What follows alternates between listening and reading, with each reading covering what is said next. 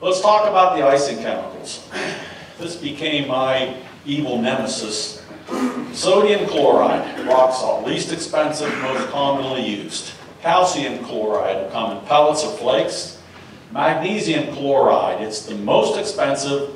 It's marketed as the safest. It's dog friendly. You name it. There's pictures of people on the front holding their animals, loving, magnesium chloride.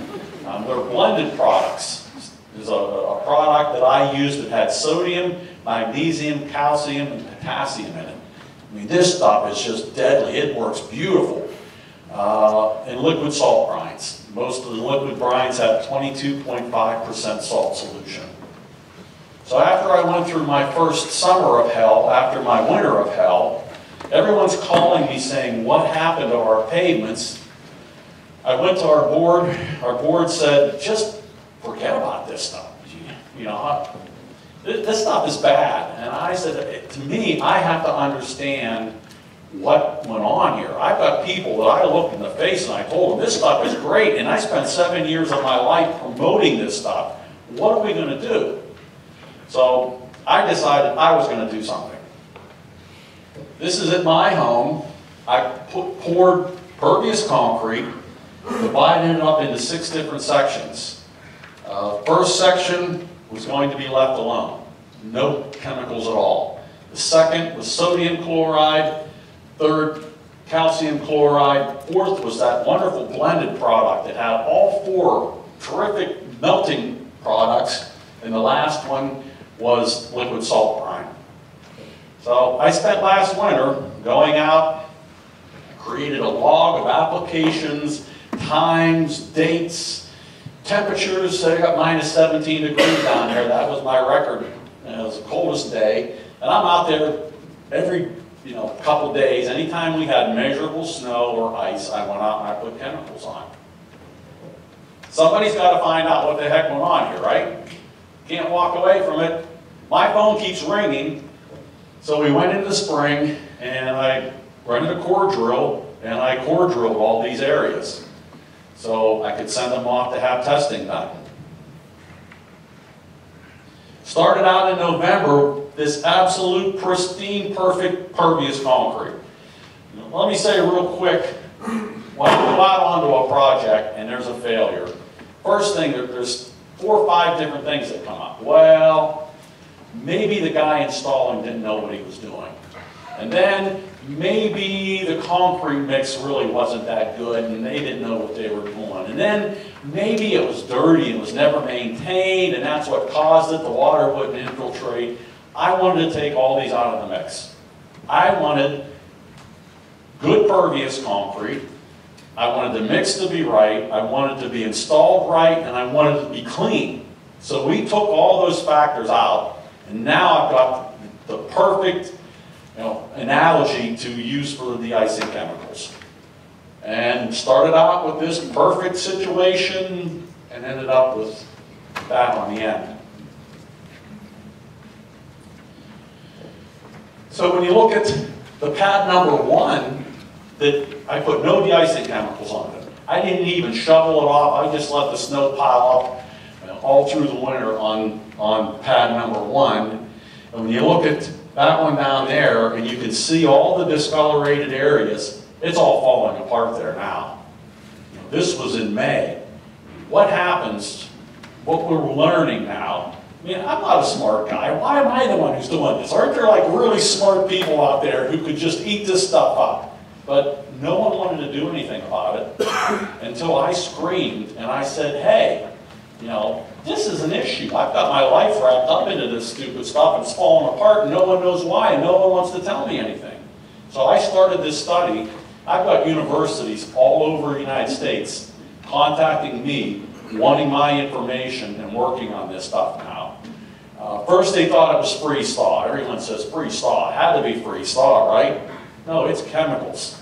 There's no freeze thaw damage on this thing, is there? This one's falling apart. It's chemical damage.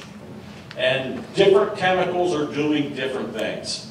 The calcium chloride actually creates a byproduct when it reacts and seals the surface off.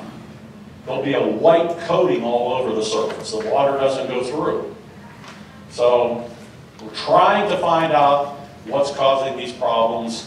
The Ready Mix Concrete Foundation, Research Foundation, is giving money to Washington State University. Dr. Lee Hasselbach is doing a study now and looking at my information and doing a study on de-icing chemicals. Talk about a couple projects before I turn the presentation over. Beautiful project, Alkazan. Any Alkazan people here? Beautiful project. Hands down, one of my favorite projects. Everything here was done right. There's a strip of standard concrete running through the center. There's the porous concrete. There's a great installation. It was a great design. But what the heck's going on? It's falling apart. Now, how could all this stuff be so good? Everyone did their jobs. And that's the thing I can't stress enough. We all did our jobs right. But the parameters changed. Now we have winners. Now we have the issues.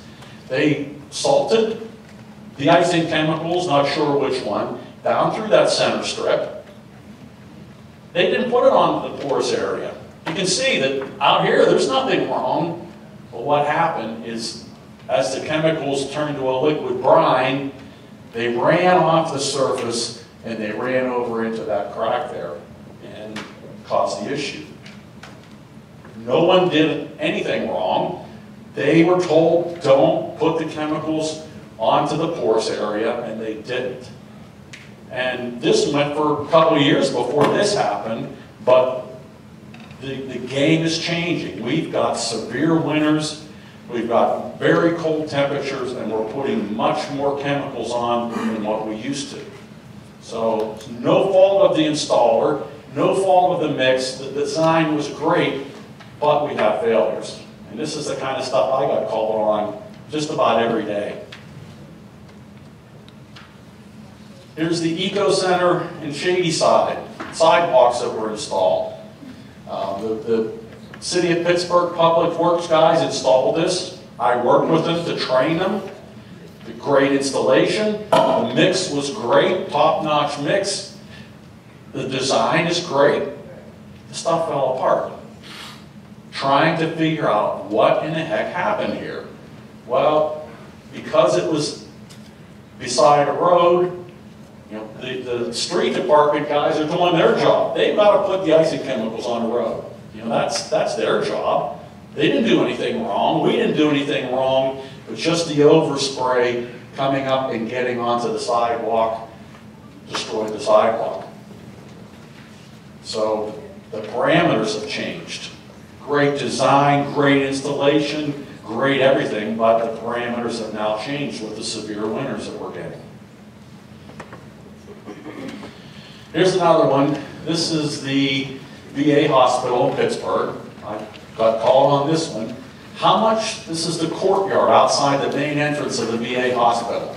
How much salt do you think, or de-icing chemicals, do you think they put on that area? What? They have to. That's their liability. I mean, the point that I'm trying to get across is there's liabilities. You know, I get calls from schools and colleges and hospitals. We want to do this, we want to do that. Your liability is keeping people from falling. You're going to put those de-icing chemicals on. So maybe this isn't the area that you want to use porous concrete in, is all I can tell people now. I mean, you look at Woodcock Township up above Meadville, they get tons of snow and cold weather, and their stuff looks beautiful because they can maintain it without putting the de-icing chemicals on. They don't have the issue. But places that, they're going to salt that stuff every time a snowflake hits the ground. There's a guy out there with salt because of the liabilities. The limitations is what we're now starting to learn.